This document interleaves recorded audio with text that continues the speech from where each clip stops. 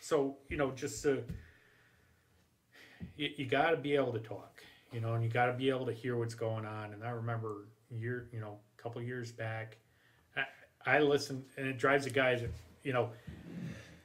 coming up through, when they transmit a second alarm, I was one of the first guys to call in because I was already listening to it on the scanner. They called me a scanner buff, and it used to piss some of the guys off because I'd take the overtime spot. Yeah, right. And but I just always enjoyed coming back because it's just it's still excitement. Right.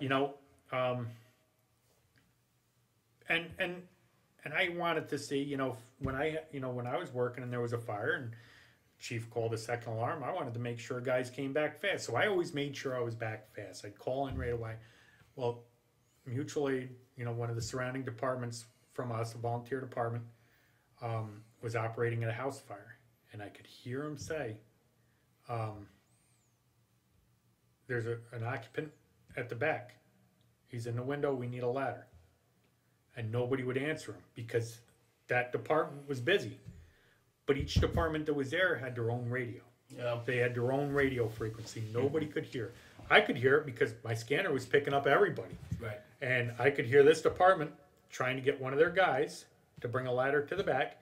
Meanwhile, I heard this department asking for orders. I heard my department call on the scene, and I heard another department doing something totally different. And they were all operating on their own frequency, and only one department knew there was somebody at that back window.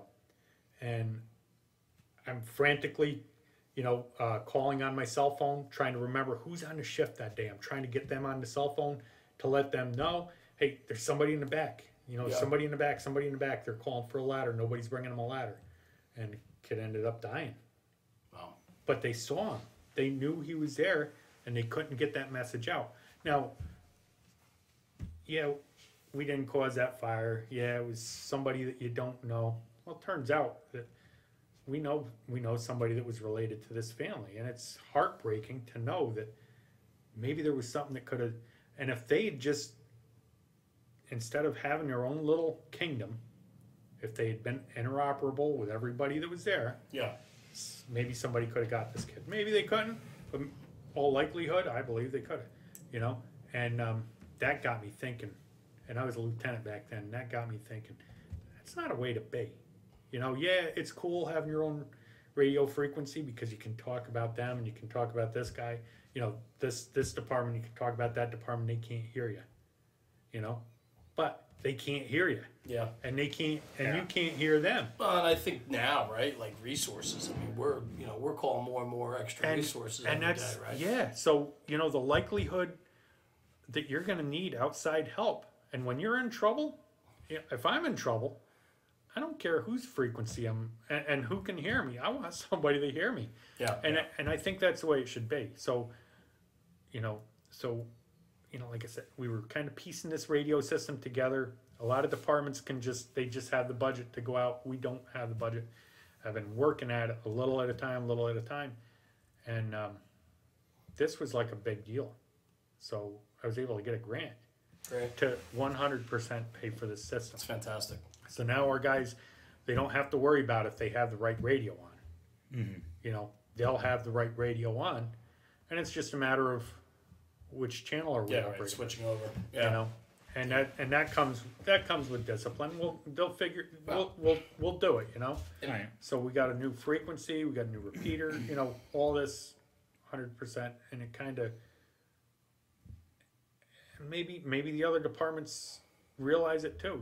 I'm not afraid to, we made a mistake. Well, and it sounds like you're in a position too where departments, the volunteer departments, are relying more and more upon the everyday availability of your department now. And so, if you're going to have that type of back and forth, there needs to be a clear line of communication. There's no doubt. Yeah, because things don't go bad just at your own fire. Absolutely. Just because you're there on mutual aid doesn't mean that you're not going to be the guy that's in trouble. And I think that was an eye opener for a lot of the job.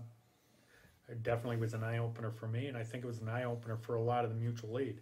Mm-hmm. Because it's change. We've talked about, we talked about it before. Yeah. Firemen don't like things to stay the same until it changes, and then they don't like the change. Right. You know, but you gotta take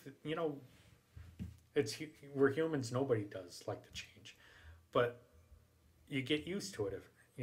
You'll get used to it. These guys will figure it out. It'll become second nature. Hopefully the next time something goes wrong, those guys are able to troubleshoot what's going on, and they're able to self-rescue even before the fast team can get to them. Like, it goes that quick and smooth. Right.